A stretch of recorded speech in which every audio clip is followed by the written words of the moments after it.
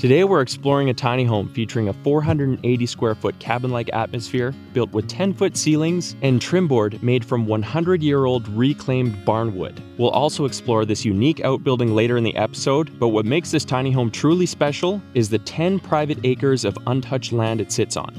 Let's go take a look.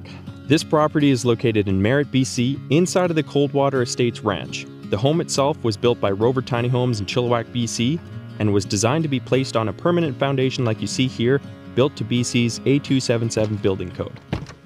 When you first walk into the home, you enter a sort of mudroom here towards the back end. And there's a few things going on in this space. Number one, as you can see off to my right, we have a stacking washer and dryer. Right in front of me is a really cool industrial ladder leading up to a loft space. Just past the laundry here, you're gonna find the master bedroom. And then right behind you guys is where it opens up to the rest of the home. This master bedroom is probably the nicest master bedroom I've ever seen in any tiny home. Everything from the 10-foot ceilings, the warm accents, and these massive windows leading out to your view really makes this space feel super warm and cozy, kind of like a cabin. This room currently has a queen-size bed, however, I think you could probably squeeze a king-size bed if you wanted to. Off to my left-hand side, you have a massive amount of storage space here for all of your clothing, and one thing they integrated throughout the home actually, and it's something I really like, is the cubby spaces above the wardrobe in this room. Oftentimes this would be dead space or it would just be underutilized, but in here you can put away storage items that you don't often need, but they have a place to stay. The bedroom also features a really nice little fireplace at the foot of the bed here. You've got an overhead fan to move the air around. I think my favorite part about this room is how these big windows are encased by that barn wood. It looks really, really awesome. Coming out of the master bedroom, we have access to our loft space. Obviously, there's not tons of room up here. Obviously, you can't stand, but it does serve its purpose. Right now, it's used for more of a storage space more than anything else. But if you had an extra guest with you or some kids, you could definitely throw them up here and utilize this space as a second bedroom. You have lighting in the ceiling here. You also have a window behind me and you have plugins in the wall space up here. So very cool design. Now, as you may have guessed, beneath the loft space, we have the bathroom. One thing I love about this build and where the placement of the laundry is that it doesn't take away from any space in the bathroom. A lot of the homes I tour have the laundry center inside of the bathroom simply because there's no place to put it otherwise. But because this home's a little bit bigger, there's space to dedicate solely to the bathroom and to the laundry. Because of this, you get a nice residential sized tub. You get a shower that even I can stand in at 6'4". You get your traditional residential style toilet, vanity, mirror, and these countertops are actually quartz, which you'll also see in the kitchen. All right, this next part, I know a lot of you are going to appreciate. We finally have a closet right after you enter the home. I know a lot of you in my past videos have commented, lots of tiny homes don't actually have like a broom closet or a place to store your boots, your jackets, or anything like that. And here, we finally have it. So that's a huge plus. Right after the closet space, we also have a space for the hot water tank and additional storage space above. And once again, a really cool feature that I mentioned before is that overhead storage space that's often underutilized in most tiny homes, but you have it here. So you have it over the closet, you have it over where they're storing the hot water tank, and you have it over the cupboard space in the kitchen.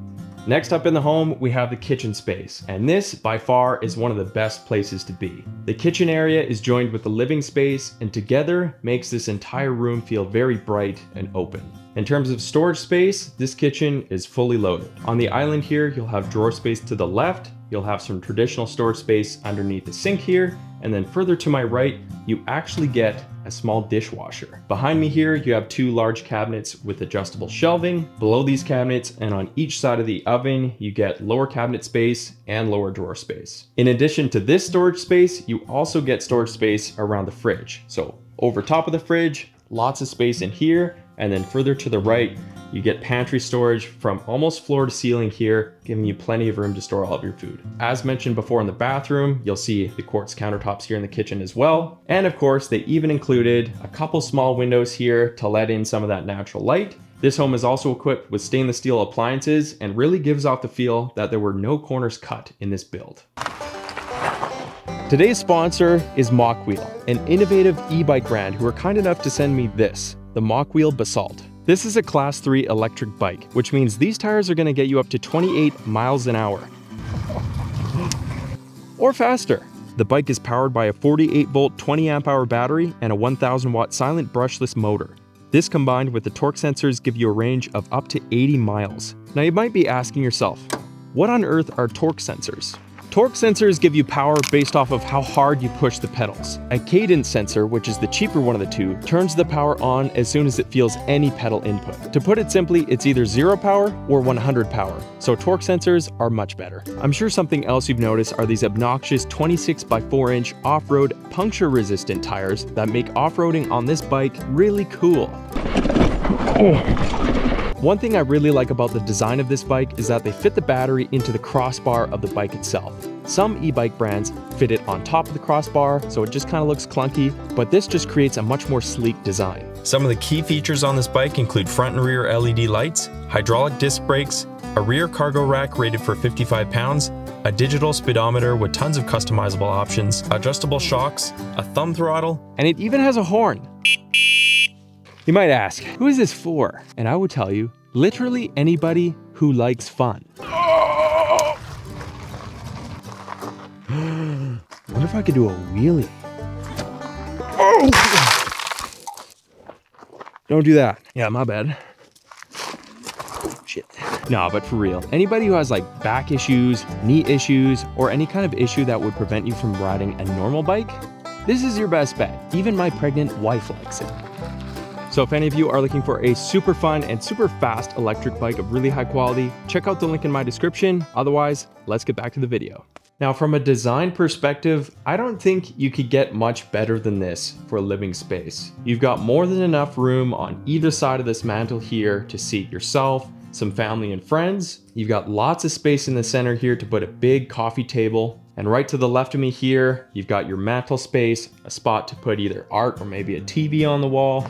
You've got a fireplace below, and obviously one of the best parts about this room is the fact that you have a view straight out the front of your home to that private 10-acre parcel. The attention to detail in here is next level. From the exposed wood shelving on the sides, the wood paneling around the windows, the textured wall behind the picture frame here. They even have these cool rustic bolts into the mantle here as well. They really thought of everything to make this space feel cozy. They really blended the design and functionality when most tiny homes solely focus on the functionality of the home. And this is just proof that you don't have to sacrifice the aesthetic of your home to accommodate for functionality. After touring so many tiny homes, I've got to say, this has got to be one of the best I've stepped foot in. Now, at the beginning of this episode, I did mention this outbuilding behind me. And as you can probably see, it's not an outbuilding, it's a sea can, but let's go check it out.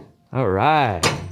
So, if you haven't guessed already, this is actually a second bathroom. So what they've done with this sea can is actually fully insulated it. They finished it off with shiplap in the interior here. They have baseboard heating, full plumbing, and like I just said, this is a second bathroom. Now in the back of this sea can, they have an assortment of different plumbing fixtures back there. They have a 200 amp electrical panel back there as well. And really this just serves as an insulated bathroom, storage room, and the home's mechanical room. But I think it's kind of a cool addition to the home itself. It's here seated on a cement pad, fully insulated as you can see by the spray foam on the door, and painted black to give it kind of a cool aesthetic on the outside. Thanks so much for watching today. If you're looking for more information on Rover Tiny Homes and anything about this, which is actually for sale on the lot that it sits on, I've linked everything you're gonna need in the description below. Otherwise, thanks again for watching, and I'll see you guys next Monday.